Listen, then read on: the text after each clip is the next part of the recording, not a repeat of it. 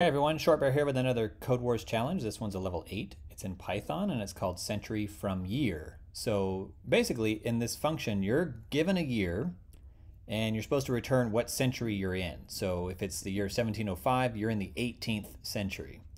So the year 1900 would be the 19th century and so on and so forth. So there's a trick in Python.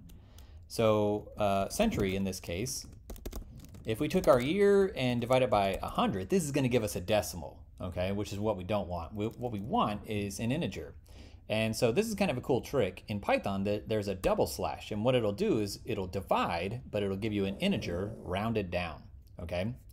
So we have our century here, and so one thing we need to test here is if the year that we got, if it's perfectly divisible by 100, then we need to leave it alone and basically return the century. Otherwise, we need to add one to our century. So, for example, here 1705, we divide that by 100, we're going to get 17. So we need to add 18 to it unless the year is perfectly divisible by 100. So we'll do if the year mod 100 is 0. In other words, if we divide it by 100 and get a remainder of 0, let's just return the century. Okay, so we'll return the century. Otherwise, we need to return the century plus 1. So let's test that out. And looks good there. Let's do a full submission. And we're done.